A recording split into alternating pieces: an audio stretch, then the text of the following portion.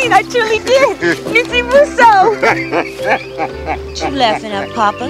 That's the Africa talk you told me. Like you teach me Yiro means the tree and Tilo means the sun. You got that right, Kizzy. You got it right. Nitsi Muso. I'm laughing because you still got it the way it's wrong.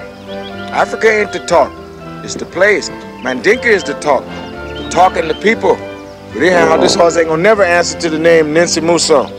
On account of Mandinka talk, Nitsi Muso mean cow. Remember. I'll never forget the first time Missy Ann saw you after you was born. She was just old enough to talk. She look at you and she say, "Why, Mammy Belle, she looked just like a little nigger baby doll." She gave me a doll once when I was sick. She was my best friend. Can't be. She was, Papa. The bestest friend I ever had. Even if she be too bob. Don't you use that word, too, Bob. You be teaching her that African stuff. Now, you know Master don't hold with that. You want to see her whooped? Don't worry, Mama. I don't say too bob when I'm with white folks. I say white folks.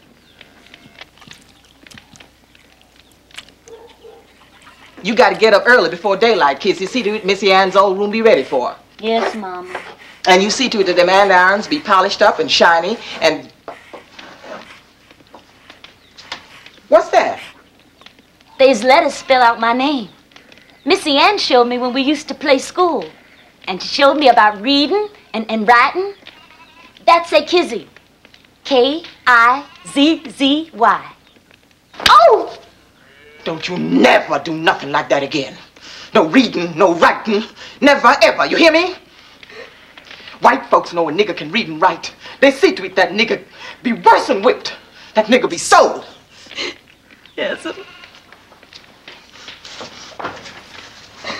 Master be in his bestest mood when Missy Ann be here. He be happy. Happy as can be. And it's good for him and good for everybody. Don't you do nothing that will cause no trouble. Go sit and eat. Yes, Mama.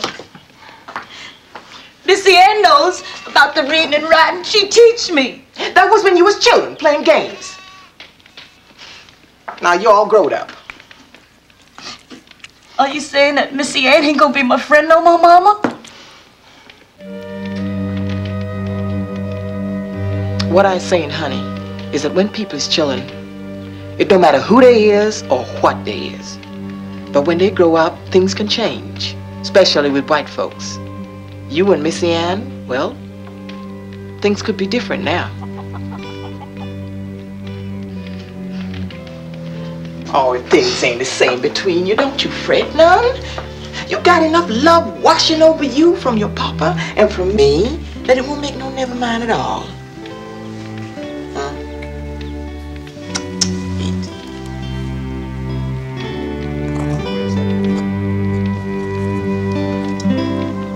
All right, Kizzy. Oh, Kizzy, you needn't be afraid. You keep my secrets and I'll keep yours. Oh, you mustn't be a fraidy cat. I'll protect you, Kizzy. I'll always protect you.